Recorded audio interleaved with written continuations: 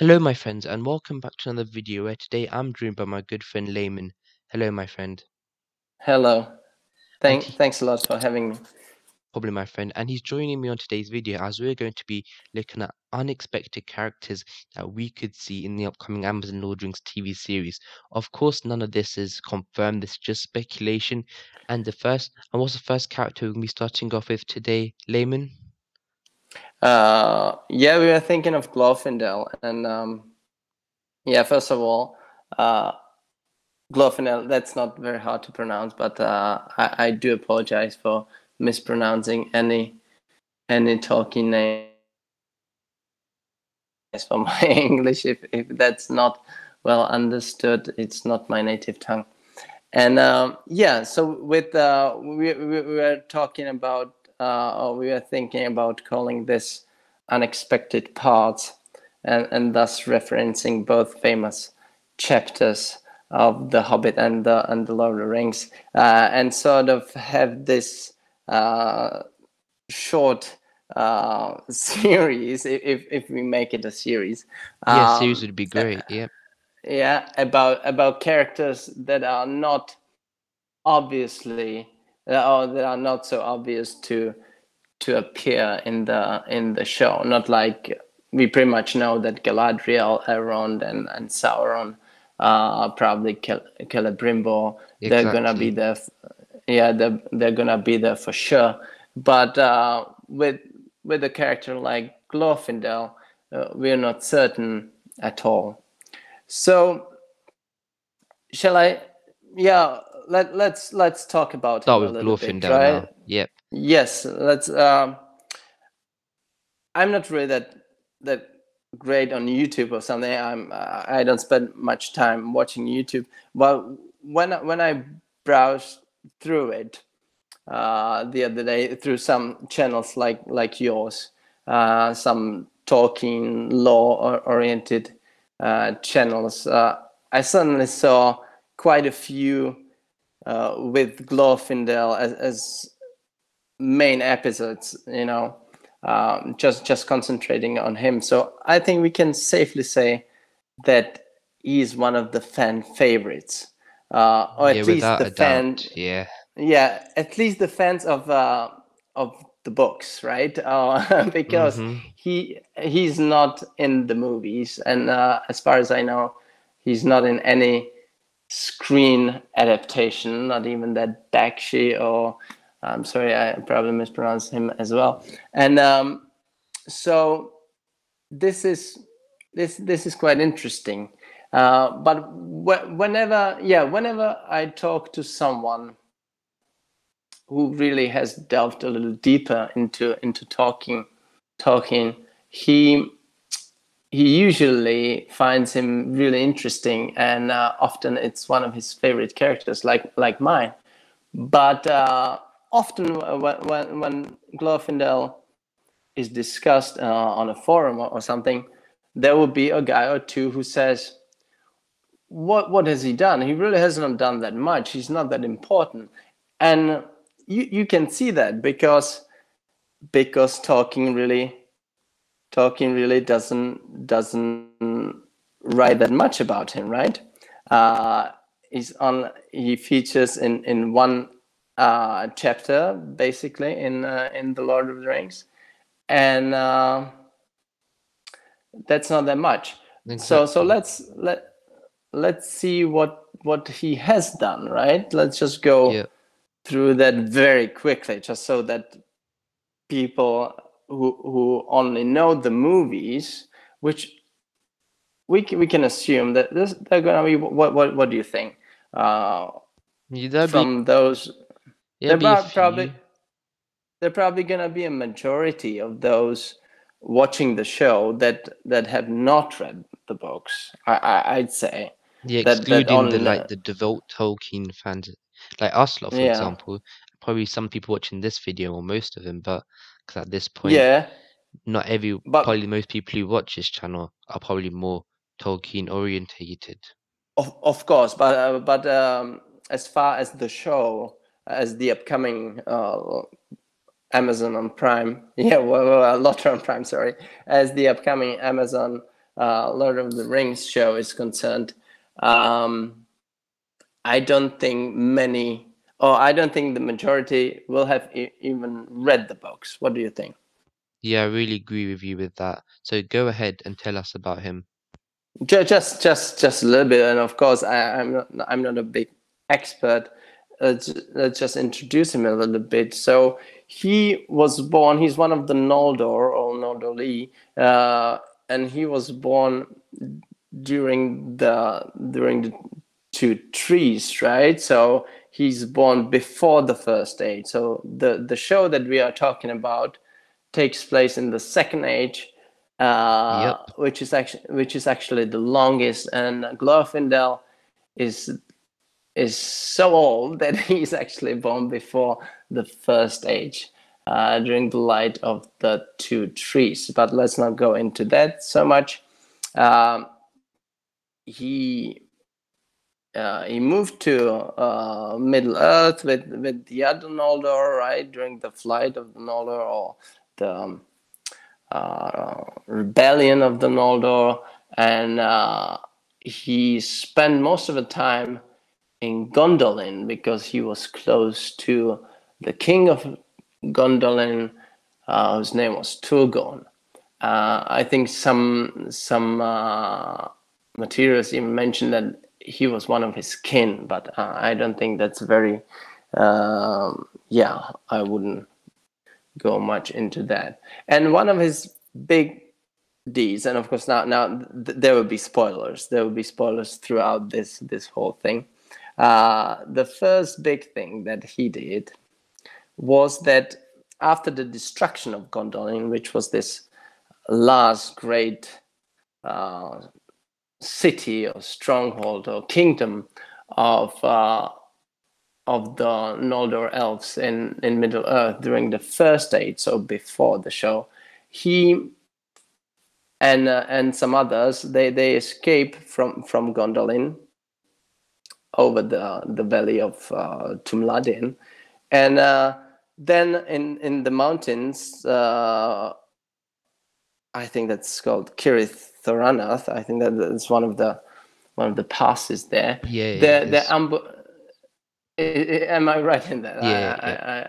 I don't have I don't have it Yeah, that was in really notes good or anything. knowledge. Yeah, actually is.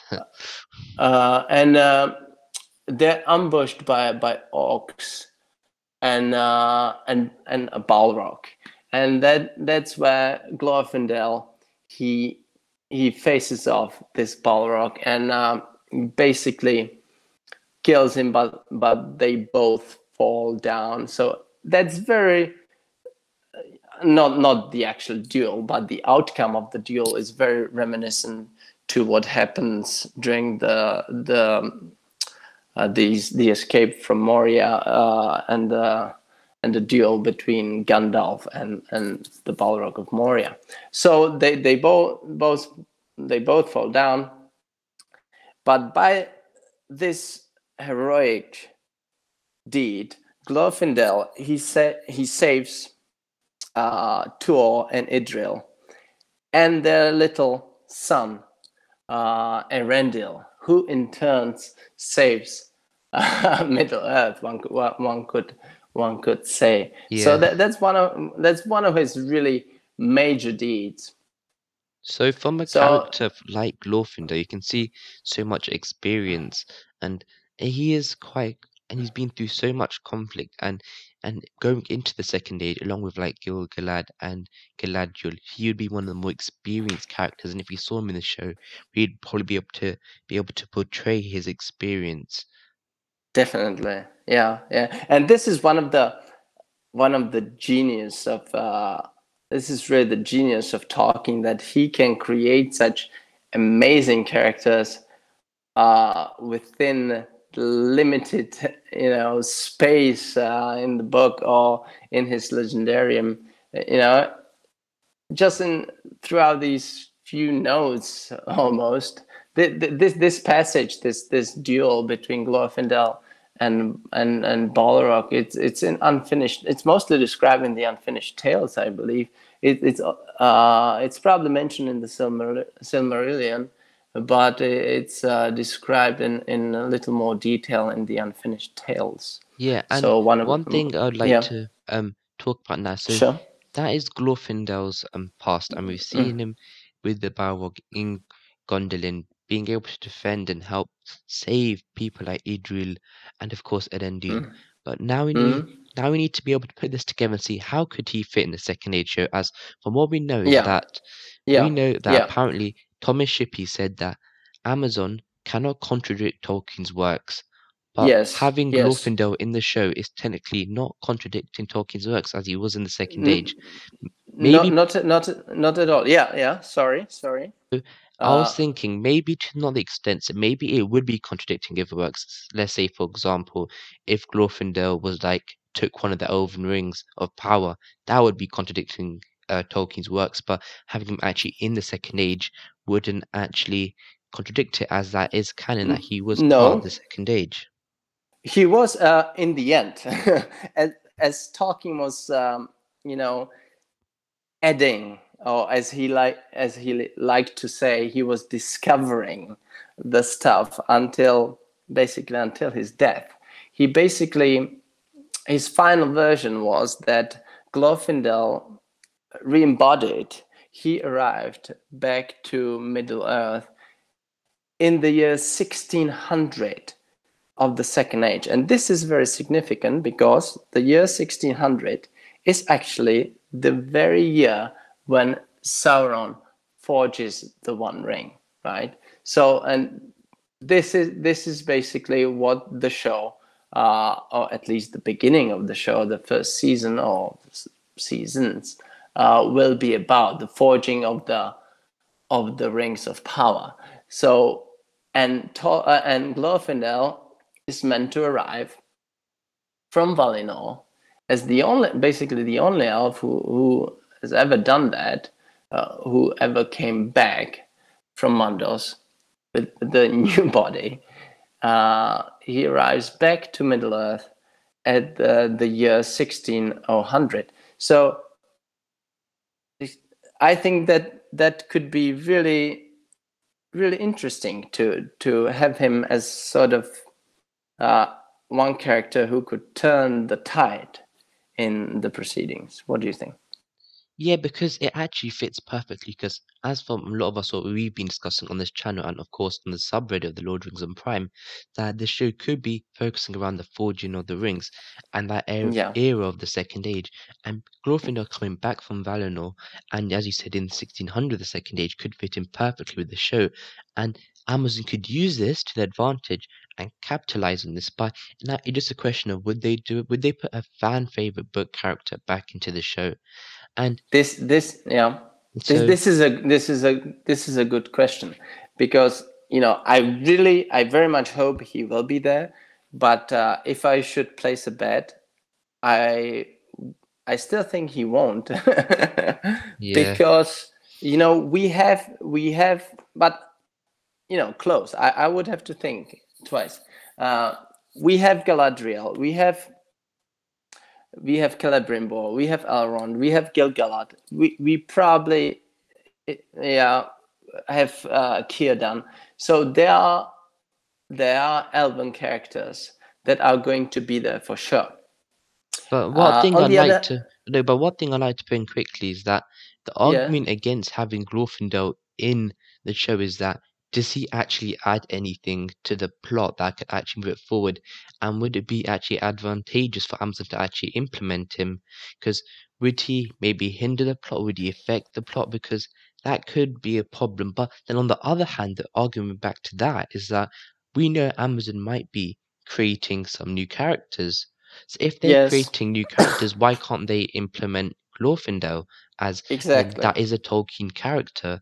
So there are Yeah. two ways to this, and we just have to wait to see what Amazon actually do. So Mm-hmm. continue, my friend. The, no, no, yeah, for sure. This is exactly what I wanted to say. On one hand, yeah, they will create new characters.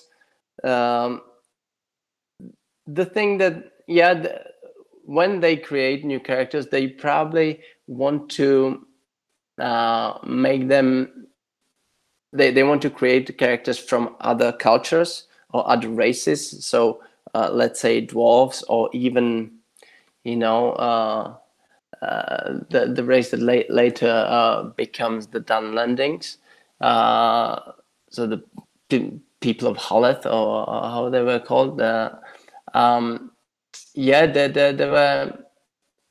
So I'm not very sure if they are going to go for more elves, because we already have that many. But for the dramatic purposes, I think Glorfindel really is a good character to stem the tide in the beginning of the war, when Sauron, after he sacks Eragion, and when he starts pushing elves, back to the north, and when he starts invading Eriador. So I think there will be a good time for Glorfindel to arrive. Maybe it doesn't even have to be 1600. He can arrive during the war, so a little bit later on. We don't know if the timeline is going to be exactly as it is in the appendices. So yeah, but I quickly want to mention the other two great deeds that Glorfindel did, and through those come to the Nazgul. Is that fine? Yeah, it's fine. So the Nazgul are another set of, well, not even characters that we could see in the show. So go ahead, Yeah. Lehman, and Yes. explain. Yes, because just to continue, that the other famous deal, and the second time that Glorfindel saves Middle Earth, basically, is when he helps Frodo reach Rivendell, and basically saves him and others from the Nazgul, right? In 3018. So that's when he meets Nazgul. But perhaps the more interesting episode is earlier in the Third Age, in 1975, and that's when that's during the Battle of Fornost, where the Witch King, after he had defeated the kingdom of Arnor, or basically Arthedain, which was basically what had remained of Arnor. Gondor, which is the southern kingdom, finally sends help north, and the Prince Ernor, together with Círdan, they fight the Witch King in the Battle of Fornost. And Glorfindel, he brings his own army, or he leads the army from Rivendell, and they utterly annihilate the army of Angmar. So the Witch King's army is destroyed, but the Witch King survives, and there is this interesting interaction with Prince Anu. Witch King charges at him, and Anu wants to face him, but his horse can't stand it, and flees. And then Glorfindel enters the battle, or this particular moment, and then the Witch King actually flees. And then comes the famous prophecy of Yep. Glorfindel, where he says, where he tells Anu not to pursue him, because far off yet is his doom, and not by the hand of men will he fall. And which of course then comes into fruition during the battle of Pelennor Fields. What I find interesting is that if they decide to have both the Glorfindel and the Witch King, and at one point they will come to the Last Alliance, which is of course many seasons off. It might not be even in the original show. It may be in the spin-off. You know, in the Battle of the Last Alliance, there's this, again spoilers. There's this big face-off between Sauron and Elendil and Gil-galad, right? But you might need another villains, right? You might need other villains besides Sauron. And if you have the Witch King there, you might actually have Glorfindel facing him, right? And after he does not defeat him, but perhaps finds out that it's not possible to defeat him just like that, he might sort of gain this knowledge that leads him to this prophecy later on. Of course, it's a bit far-fetched, but I just find it interesting that, you know, if I think you need more than one villain, and I think this really speaks volumes for including the Witch King. Yeah, as we know, the Nazgûl. Yeah, because I want to point. The one point I want to touch back on to what you said was that seeing that if the Nazgûl or the Witch King especially was going to be in the show, it would be the prime opportunity to be able to finally have Glorfindel in an adaptation. Because if Amazon go down the route of seeing, oh, the men got corrupted by the rings, or you know, some of them were good lords and kings within Numenor, and see them get corrupted to a point where they do become the ring wraiths, and then we see the Witch King, etc. Yes. And being able to see Glorfindel maybe implemented and get this backstory for maybe Richard foreshadow later on in the book, seeing, because as we even know that when Glorfindel was saving Frodo, he was almost taunting the Nazgûl and the Witch King, because if I remember, there were bells on, was it on the hooves of his horse, just taunting on Asphalot, so it's a prime point to be able to maybe because this could all be a subplot, because all just be put to the side, because the Witch King could be like a second or third villain, but like recurring villain. But we could also have Glorfindel not as a main character, but as a recurring character. Of course, because he's because he doesn't need as much character development compared to, Indeed. for example, Elrond or Galadriel. So we don't need to focus the story as much on him. But when we do come to him and being able to see this epic, just not even duel, like even mental duel throughout the show between Glorfindel and the Witch King, it'll be amazing. So, well, the point that I'm trying to get away from this is that if we are going to see the Witch King, it'll be really, really interesting to see Glorfindel in there as well, and seeing the interactions between them two and how this could grow throughout the seasons of the show. So that's interesting thought. But back to you. And of course, we don't know if one day that they won't decide to redo the Lord of the Rings as well, or the Third Age, you know. So it may all, you know, work out if Amazon, in their favor. If Amazon do remake the Lord of the Rings, if they be able to build in their first TV series a feud between a backstory between the Witch King and Glorfindel, then maybe in the Lord of the Rings, if they remake it, how many knows, maybe 20, 30 years later, you'll be able to see this this feud, which would be quite interesting. But we're straying away a bit. So moving back to the point now of seeing Glorfindel and the Witch King. So do you have any more thoughts? Yeah, just a little bit on the Witch King himself. Of course, from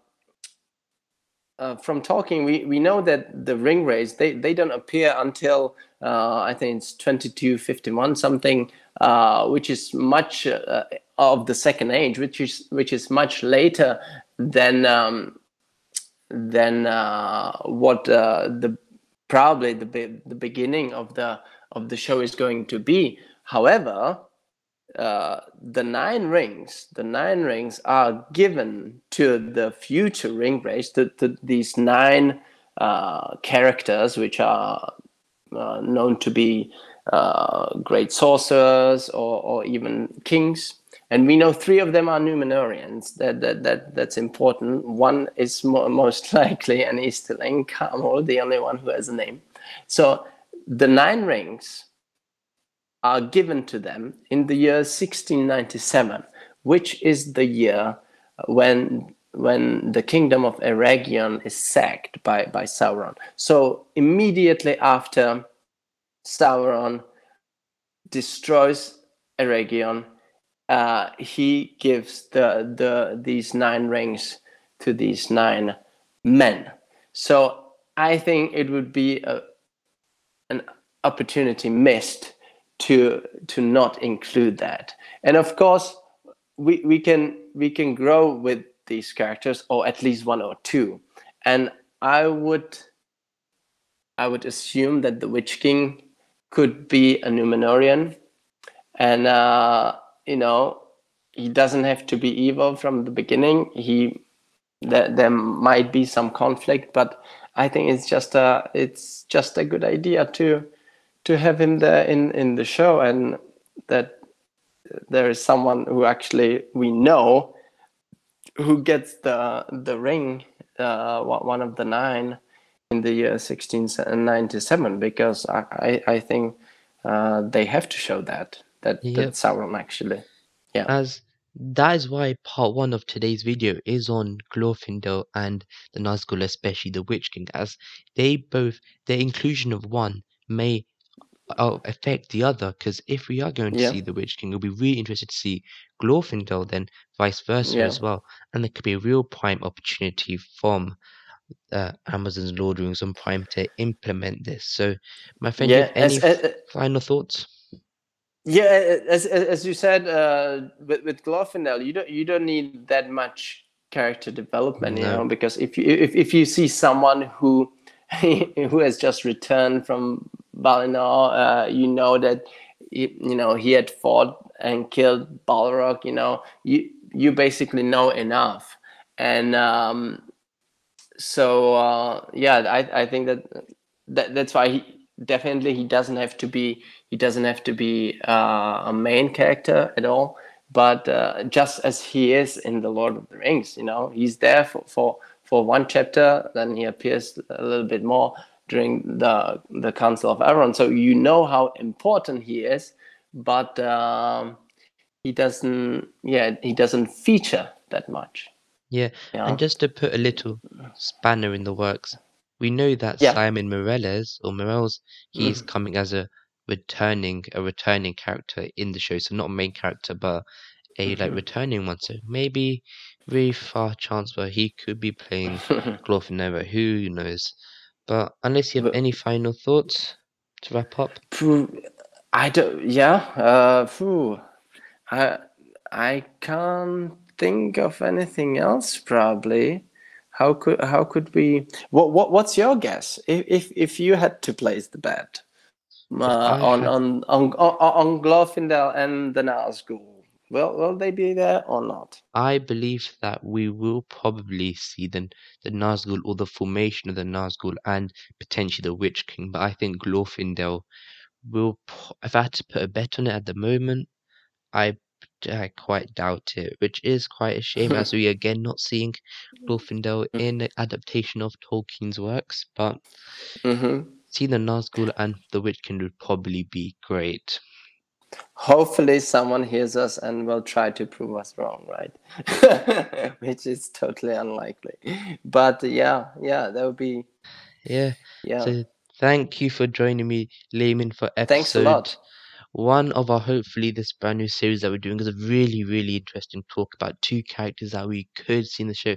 And in the comments below, please let me know what's your opinions on this. Do you think we'll be seeing either of them? Do you think we'll be seeing the Witch King or Glorfindel? Just let us know. And again, thank you, my friend. Thank you. Thanks for having me. So, and thank you to the audience for watching. Thank you guys for watching. I really appreciate it. Please like, subscribe. Until the next video, my friends. Goodbye.